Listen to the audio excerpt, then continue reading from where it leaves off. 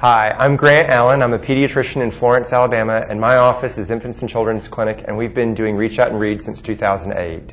And it's amazing to see the joy on a child's face when they get to hold a book and feel a book, touch the book, turn the pages for the first time, to grab that book and explore it and taste it and love it. And we get to see the parents' joy at seeing their children be rewarded and complimented for what a wonderful job they're doing developmentally when they engage with that book. And that's a big part of why we do Reach Out and Read, is to see that joy and see that growth and development in our patients. And as they grow older and get to be 5 and age out of our Reach Out and Read program, and how they love going to the closet to get books for themselves when they get to pick them out on their own. We call it going shopping for a book, and they still love to do it even after they've graduated from the 5 years of the program.